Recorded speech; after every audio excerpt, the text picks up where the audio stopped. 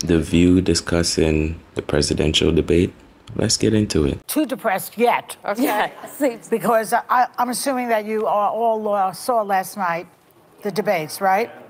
President Biden and Donald Trump went head-to-head in their first 2024 presidential debate on CNN. And while Biden raised concerns with a hoarse, occasionally weak delivery, Trump lied dozens of times in a nice, clear voice.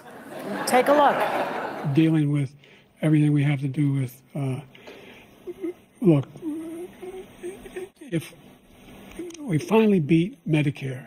Thank you, President Biden. President Trump?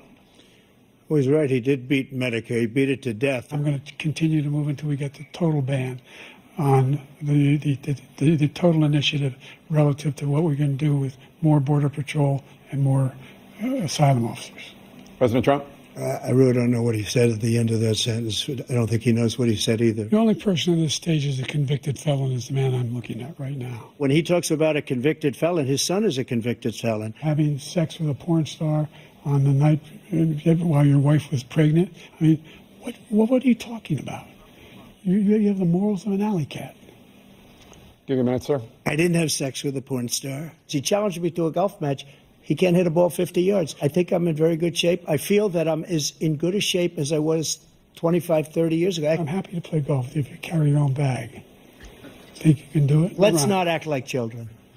Oh, says the adolescent moron. Calls people names.